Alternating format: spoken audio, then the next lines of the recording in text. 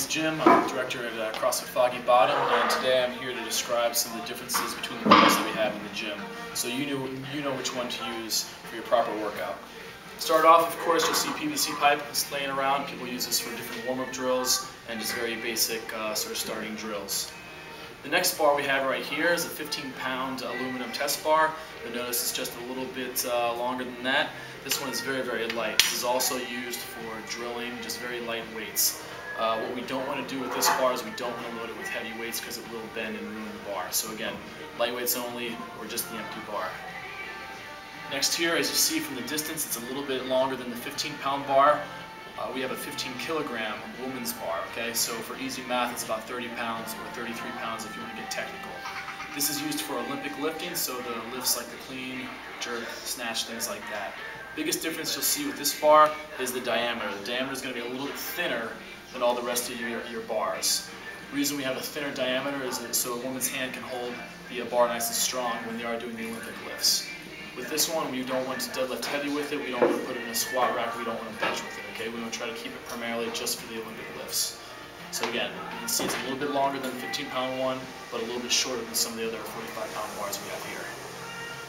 Right next to that, we've got a 45-pound bar, a 45-pound Olympic bar, okay? Well, the biggest thing that makes a bar an Olympic bar or useful for Olympic lifts is how easily it spins on the collars. With Olympic lifting, it helps us to have this to spin nice and freely. It allows you to rack the weight up onto your shoulder or over your head in a much more easy manner. Now, in terms of this, because it spins nice and freely, we don't want to use it for deadlifts, for squats, for bench. Deadlifts will, of course, kind of damage the inside edge of the bar with heavy weights being dropped repeatedly, and again, like I said, we'll lose the good sort of spin that we have on the bar. Squats, it's completely unnecessary to squat with this bar, and it tends to kind of wear down a lot of the knurling if you throw it in the squat rack a lot of times.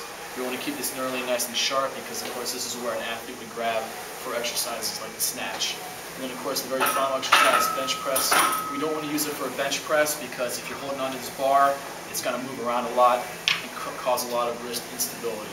So again, stick with only Olympic lifting for this bar. The clean, the jerk, the snatch, okay? Not in the bench press and not in the squat rack, and not deadlifting with it, okay? If someone yells at you, it's probably because you're using it in the wrong purpose. What we have here, we've got another 45-pound bar. This one and most ones you'll see in the gym with just a black center like this, they're kind of an all-purpose bar. You can Olympic lift in this, it'll spin, but maybe not quite as well as this one. Again, use it for Olympic lifting. Not too big a concern if you use it for deadlift, bench, or squat. It's still not the best use for deadlift, bench, or squat. So again, this is 45 pounds as well. This one is 20 kilos, so 44 pounds. So again, 45 pounds for all intents and purposes. This very last one, this was one, just doesn't spin too well at all. It's a little stiff. You see a lot of bars like this. This is the perfect sort of bar to use for the bench press, for the squat, for the deadlift. We don't need any sort of bar rotation here, so use the bars that don't spin for exercises where you don't need to spin. So again, we've got the 45s, 30-pound, 15, and PVC pipe. My name is Jim Bathurst. I'm director for CrossFit Foggy Bottom, and that's the bars you have in the gym.